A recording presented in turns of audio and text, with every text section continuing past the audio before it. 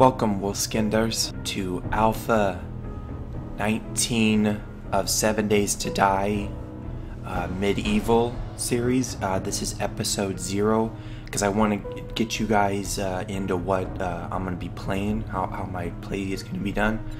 So we're going to be playing in Hell's Backyard Survivor mode. We're going to be playing on Warrior. We're going to be playing on 120 minutes, 24-hour cycle, day length 18, blood moon frequency 30, blood moon range is 0, daytime is walking, nighttime will be jogging, ferals will be running, blood will be running.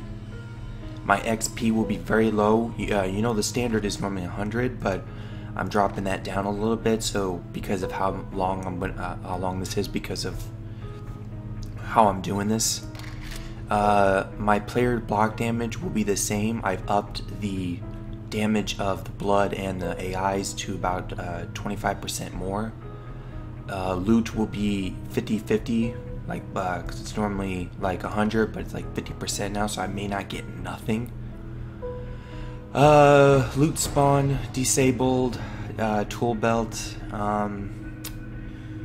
nothing. Blood count 6 enemies, enemy spawn is off, airdrop is off.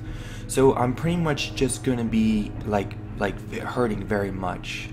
Actually I might even, no, not delete all. Let's just drop everything after if I die. Just literally drop everything, so I have to make sure to have tools available.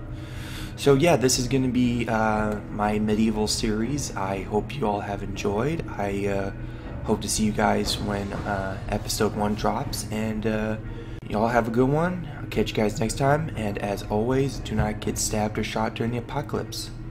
Bye everyone.